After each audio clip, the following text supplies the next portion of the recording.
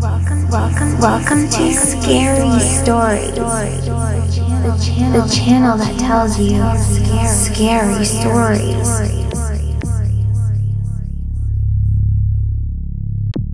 Hey, this is your old pal Bigfoot, and I've got two scary Dogman stories today for Tuesday. Let's get started with a story that allegedly took place in Connecticut. I don't hear too many stories about Dogman in Connecticut.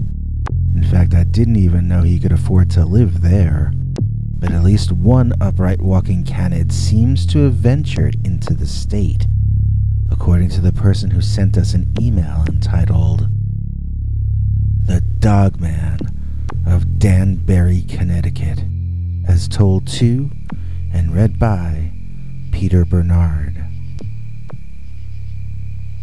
When my wife Paula and I were newlyweds, and that was a long time ago, we used to sometimes visit her parents, who lived in Danbury, Connecticut. On the drive there one time, for some reason, we both started talking about this one little turnoff on the highway on the way there.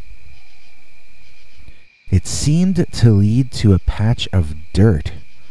I wondered if it went deeper into the woods and if it led to anywhere. She wondered the same thing. It oddly led to us discussing it further on the way home. I suggested we go and check it out one time, park there, and walk into the woods. Paula said that if it were a place for people to pull over who had car trouble, then our car might get towed away and the woods might get searched if we left the car there.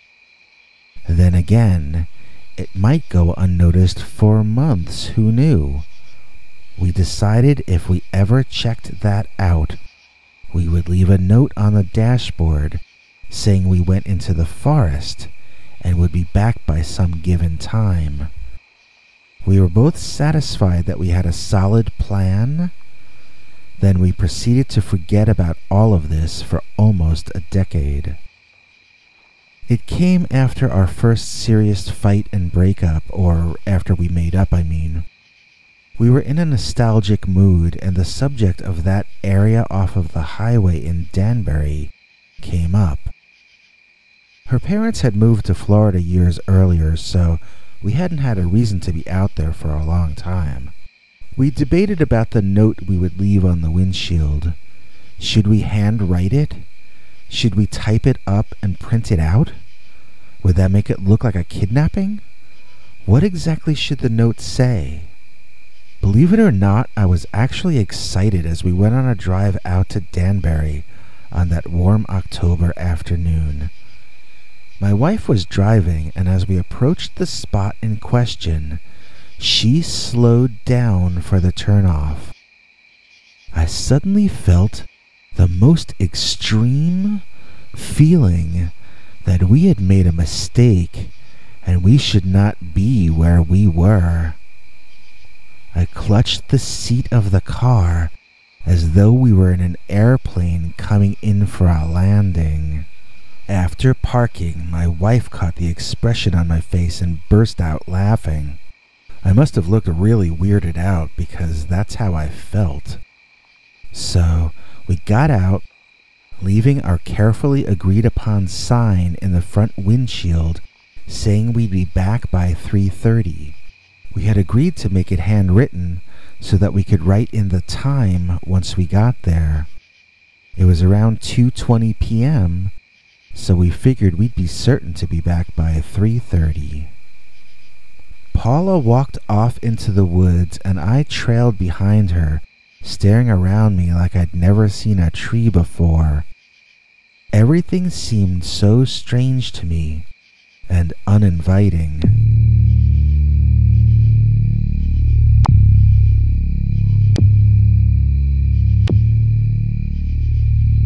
I won't say I heard a voice in my head telling me to get out, but I won't say I didn't.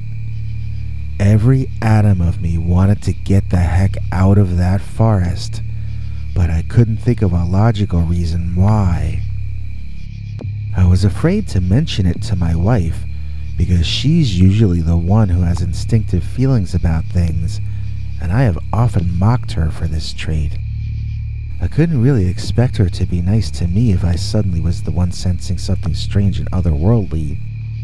I was so on edge, I didn't want to hear her laugh at me. So it was a very confusing moment. We were walking along a beaten-down path, having no idea where we were going. Paula wondered if we would encounter something wonderful. I wondered if we were walking into some kind of terrible trap. I guess we both sort of got our wishes fulfilled, as in the next second, we both heard a growling noise. Less than a minute into the forest, and we'd already been encountered by a threatening predator. We just turned right around and started heading back out when we heard more growling. In front of us, Paula whispered that it sounded like a dog pack, or maybe coyotes.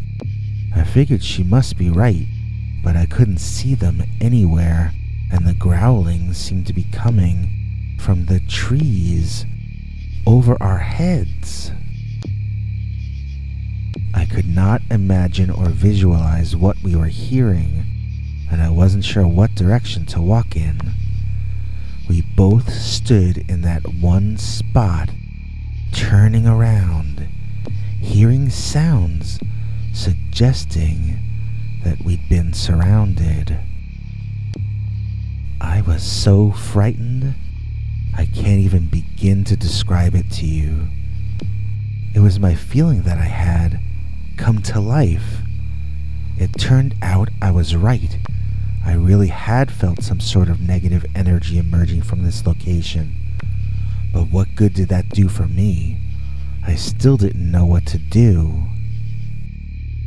There was a sound like bushes moving behind us, and when we turned around, what we saw took our breath away. It was this evil-looking dog thing from somebody's nightmare. It stood on its hind legs, but it was hunched over, kind of like a tyrannosaur or a kangaroo. But its arms were much longer than either of those, and they ended in sick-looking claws.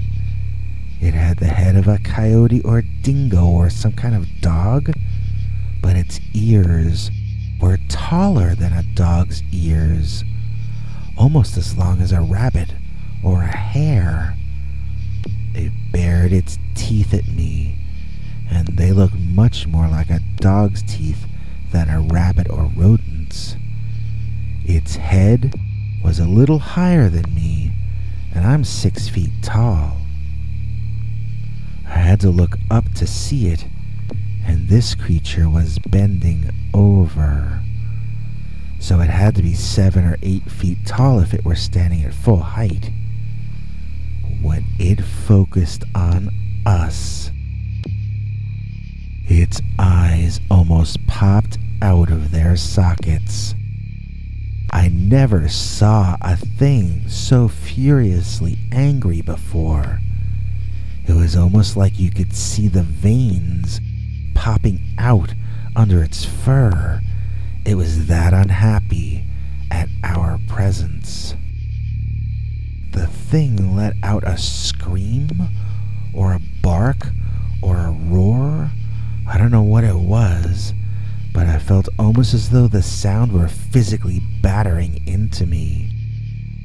This was all a very extreme experience, and both of us were screaming in shock. We ran away from the thing, but I remembered there was at least one more of the creatures hiding in the direction in which we were running. There was a good chance we might get into even more trouble running in this direction, but what choice did we have? This was the direction of our car. We ran to that car and Paula fumbled with the keys. Those were the days when you used your key to open the car door. Or at least we did with that old car. As she got in, I knew she'd unlock my door in a second, so I turned my head to look behind me and see what was there. My knees gave out, and I had to hold onto the car to keep standing up. There was that same Dogman from before, standing at the edge of the wood line, watching us. And there, next to him, was another Dogman that had to be 1.5 times as tall as the first one. That was what we ran past? We ran past this 11 or 12 foot tall behemoth without knowing it? There's no way we would have done it if we knew what we were doing. So it's lucky for us that we didn't. On the way home, I told Paula about my feeling that I had as we drove up to the place, that we shouldn't go inside. She tore into me, not making fun of me for having that feeling, but she was upset with me for not sharing my feelings with her. She said it was my fault that we almost got ourselves killed.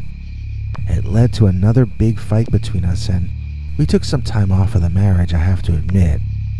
We were fine again in less than a month, but I don't think either of us will ever fully get over the experience. I mean, it's not like it happened in a random spot. It happened in a place we had weirdly spoken about for years. There was no apparent reason why that one turnoff in Danbury would be so interesting to us. It was almost like something laid a trap for us and took 10 years to spring it. But that's crazy talk. It was almost definitely just a random encounter. You could go back to that place every day for the next 10 years, and I bet you'd never encounter another Dogman ever again.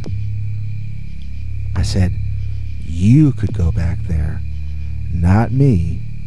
You couldn't pay me to go back to the spot where I saw the Dogman of Danbury, Connecticut. Got another Dogman story right after this. I was curious when the next Northeast Comic-Con is and who's going to be appearing there.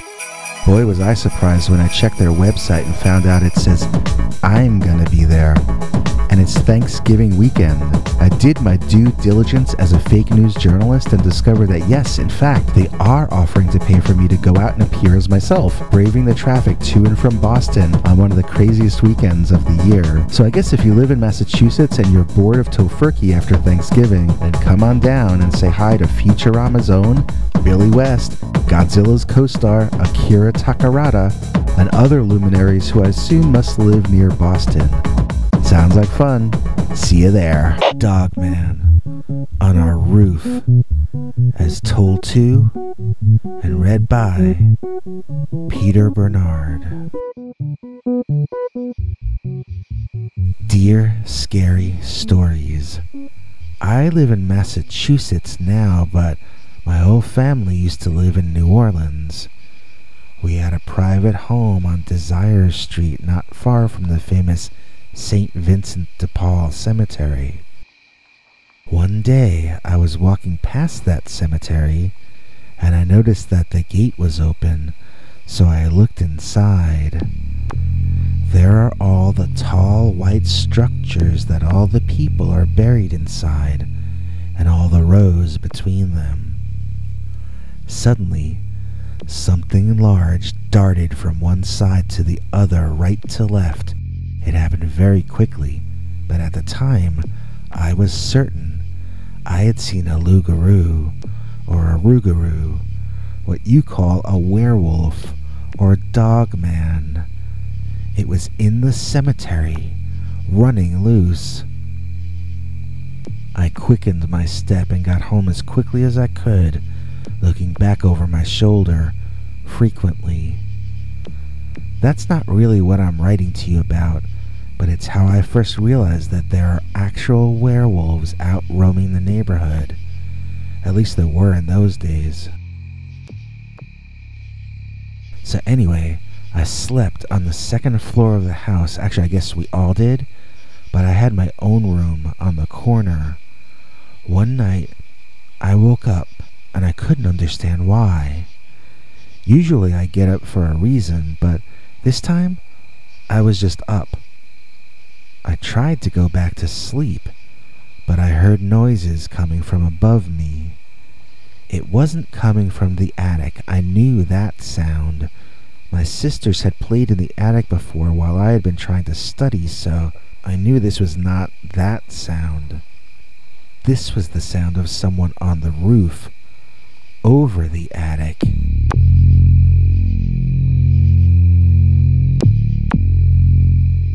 I went and woke up my father. My mother was away, I think at her sister's or my grandma's place, I forget.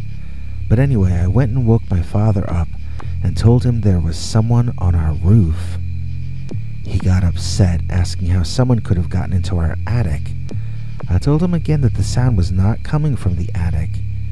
It was coming from the roof over the attic. He wasn't really awake yet, and he didn't understand what I was saying. By now, my sisters were up too, and so we all went to my room and listened. Nothing. And then, suddenly, my sister screamed a blood-curdling scream. She was staring in horror at the window in my room. There, at the top, was a face hanging upside down. It was the face of a wolf. A wolf hanging upside down from our roof? The animal dropped straight down, and we heard it land in a bush down below. By the time I got to the window, I could see it running across our backyard and disappearing behind a fence on our neighbor's property.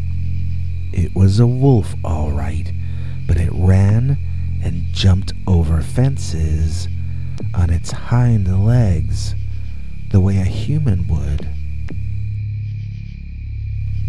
Was this the same one as the cemetery? Was it just looking in my window randomly, or was there a specific reason?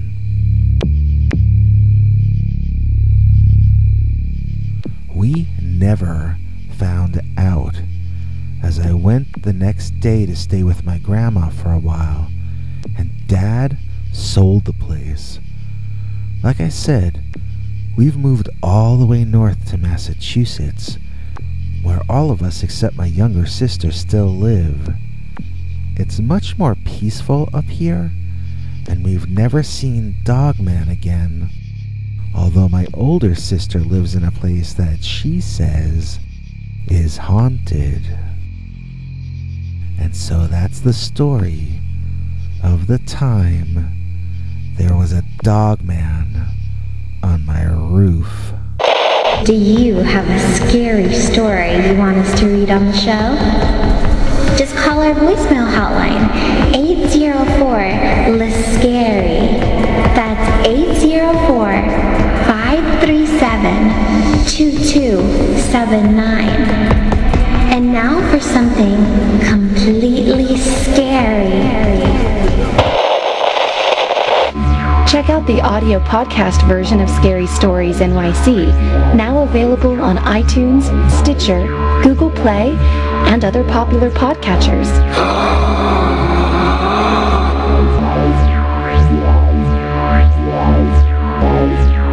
Bigfoot Attacked My Tiny House. Scary Stories by Peter Bernard, Volume 1, now available on Amazon in paperback.